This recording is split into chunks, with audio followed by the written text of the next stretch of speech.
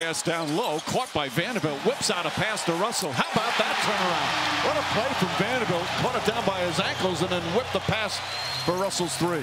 Those were two of the worst passes you'd ever see from Troy Brown, but it ends up in a three. Russell off to a great start. Barrett gets inside, swatted out of bounds by Davis. And we've got our first timeout. Laker fans fired up. Davis and the Lakers an early 5-point lead.